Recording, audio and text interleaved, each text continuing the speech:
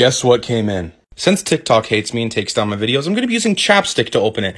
Yeah, look at that, it's open, nothing sharp. But Josh, what's inside? Is it gonna be a review? You bet your sweet bippy it's gonna be a review. Smart sensor, car wireless charger. I saw these and I was like, got a cop, 100%. Let's unbox one. Ooh, and an iPhone case that's super bent. Nice, thanks. Yeah. Let's do it. Yes, sir. Okay. So this is what the product looks like.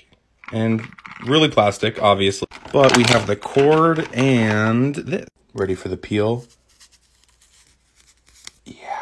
This is the clip that goes to the vent. Micro USB to the bottom. Set it onto the vent. Now that it's plugged in, take your cell phone, put it right here. Wirelessly charges and holds it. Not too sure about the charging speed, but I mean, it's in there pretty good.